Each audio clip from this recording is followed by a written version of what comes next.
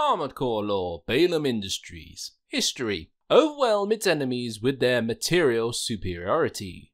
This is the strategy of the Balam Corporation, one of the two major corporations that seeked out the coral on Rubicon 3. Their history is still being looked into, with their reach unknown at this point. However, perhaps you will allow me to tread into theory ground here with this corporation for the time being. While where this corporation originated from is currently unknown, it's suggested through the part FC 0008 Talbot that Balam was part of the Jupiter War. With his reading, taking lessons from the Jupiter War, Balam improved the missile performance of this FCS product, leading to the creation of this long seller with excellent overall balance. It's this, along with one of its Red Gun members, G1, being known as the hero of the Jupiter War, suggests Balam was around during this time, dating back before the fires of Ibis, nearly 50 years ago. With this much time behind them, it's no wonder the corporation managed to gain ground in making Dafeng Core Industries a subsidiary, which is important, as by definition, a subsidiary typically becomes part of a parent company to provide the parent company with specific synergies, such as increased tax benefits, reduced regulation, diversified risk, or assets in the form of earnings, equipment, or property. Usually, companies take ownership of subsidiaries to extend their range of products and services beyond what would be expected from the parent company's brand. Which is exactly what Balam would do with products like the Borna Missa tank legs, which would be used to carry heavy Dafeng weapons. Along with this, Dafeng would also create a generator for Balam, the Ling Tai. They are also noted to have worked with Balam to create the Ming Tang generator. Since Balam does not have any generators of its own, this is perhaps why they needed Dafeng to create these parts to allow them to become this powerful corporation. However, the boosters of all Balam crafts are noted to be Furlong parts, notably the P04 series, which is said to be the second generation booster developed by Furlong. This may be simply because they are the only corporation who Balam would buy from, because of the reputation of other makers. Or perhaps if we step into theory territory once more, it may be because Balam saw what Furlong technology could do during the Jupiter War. After all, if missiles were what made them rethink their own FCS, was it possible then that this Jupiter War was a corporation war between Balam and Arquebus, much like the corporation war of Mars seen in Armored Core 2? If this is the case, then Arquebus must have been using Furlong FCSs at the time, and it seems the lower members of the Vespers still do years later. Still, this is where theories end, as we now move into time we know. After the fires of Ibis, the PCA focused on rebuilding Rubicon 3, and most likely had the corporations to move in to aid with the construction. After some time, coral was beginning to be found again. As such, Balam would see this as their material they would use to overpower their foes. As such, the corporation moved in. Balam's fate, however, in this race for coral is one that cannot be changed no matter the choices of 621. A path of fire and death by the higher-ups' desire to control through numbers. Balam's introduction would be the mission Destroy the Artillery Installations, where, being the mouthpiece for Dafeng, they would issue a request to all mercenaries to take out the Bao's artillery set up by the Rubicon Liberation Front in the contaminated city. Not because the city is of any importance, but because the front would hinder their coral survey by being in the way. As such, Balam will pay extra should any mercenary take out the MTs of the front in the area too, as they want the enemy weakened.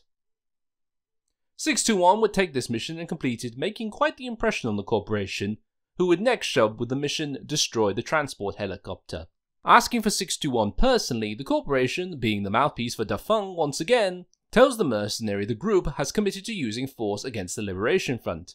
Again, this is quite odd, seeing as they used force the first time to deal with the front's artillery. Yet, in this mission, 621 would take out some transport helicopters heading to resupply the Strider and make quick work of them.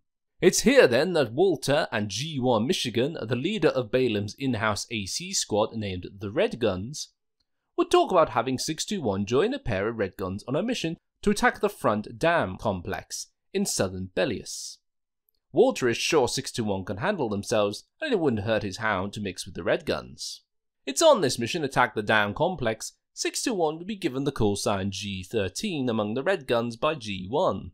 It's also here where 621 can either help the two Red Guns they're enlisted to work with, G4 Volta and G5 Igasu, with taking out the dam, or they can turn on the two red guns, costing Walter a small fortune to repair the two AC-621 just wrecked and disrupt the mission. After this, Balam would not be heard from for a bit until the mission Operation Wall Climber, where Arquebus takes great delight in showing 621 that Balam tried to attack the wall first, and ended up being forced to retreat with a lot of losses, including the death of G4 Volta. This seems to upset the Balam Corporation, who we can see in the mission Prisoner Rescue manages to capture 3 of the front members, perhaps as payback for what happened at the wall. 621 can help these prisoners, or not, instead choosing to help Balam by retrieving the combat logs of fallen front members from the route to the wall V4 Rusty took. With these logs, Balam would once again go quiet, with 621 not hearing from the corporation until after Attack the Watchpoint, to which Walter would go off to sell the information about the coral to Balam, who at once issued a request to 621 to conduct a survey into the place where the coral is heading, the Central Ice Field. Once 621 achieves this with the help of Syndicala, Balam is notably making their way across from the Bellius region to the Central Ice Field, and while they do this, they send 621 a job to steal the survey data of Arquebus, who had made their way over already and started to survey the area. It's during this that the PCA suppression fleet would come into effect, pushing back the corporations, including Balam, who would both suffer a number of key base losses, including the Jorgen refueling base, noted by Rusty to have been a Balam survey base, only to lose it to the PCA within a day. Yet Balam would not order the Raven to try and recapture it for them, instead to head to the Ingobert tunnel and take out the sensor the PCA is planning to repair. It's during this mission 621 would have to avoid coral bursting out from the ground, and having survived this, returns to base to have a message from another red gun, G6, who introduces himself and replays a message to 621 from G1. Attention, Gun 13 Rep! I have a message for you from Commander Michigan. Following your success at the Ingobret Tunnel, sounds like you stared death in the face when all that coral came rushing up. That's one way to light a fire under your ass. Keep it alive for the next field trip. Over and out! Once again, 621 will not hear from Balam for a while, perhaps fighting their own battles with the PCA, until they request 621 to eliminate the enforcement squads of PCA holding the wall so they can move in and take it over. Yet while 621 may be able to help Balam with this, what comes next is the PCA letting the Iceworm free, causing Balam and Arquebus to have to work together to take out the beast. However, once they have done this, it turns out while Balam would take the credit for killing the mighty Beast of the Ice, Arquebus would manage to strengthen their own forces with PCA tech from their attacks on PCA bases. What this would lead to is an unbalance of powers, where Balam is now on the back foot, and it would only get worse from here. For with the discovery of Watchpoint Alpha, Balam would charge headlong in, resulting in major losses and deserters from the Watchpoint's very first defense system, named Nepenthes. A few notable deserters are G5 and G3. With little forces left, 621 would meet a few Balam MTs within the depths of the Watchpoint, but not the number the great corporation once boasted about.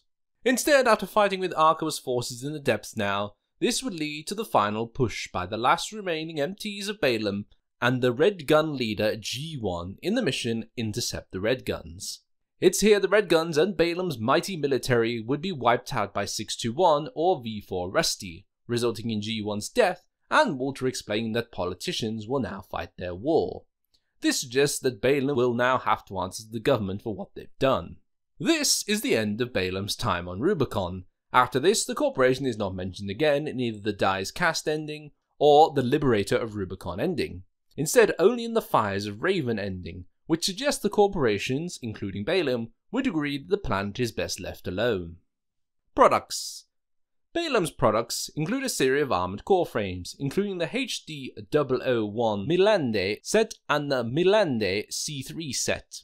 Frames that offer all-around defensive against kinetic, energy and explosive weapons. These frames, however, can be used with other Balam AC parts, like the Veril tetrapod legs and head part used mostly by the commander of the Red Guns, offering a faster style of piloting. We also have the Bornemisse tank legs, which are used to support the weight of heavy Dafeng weapons and allow for heavy-hitting styles of piloting.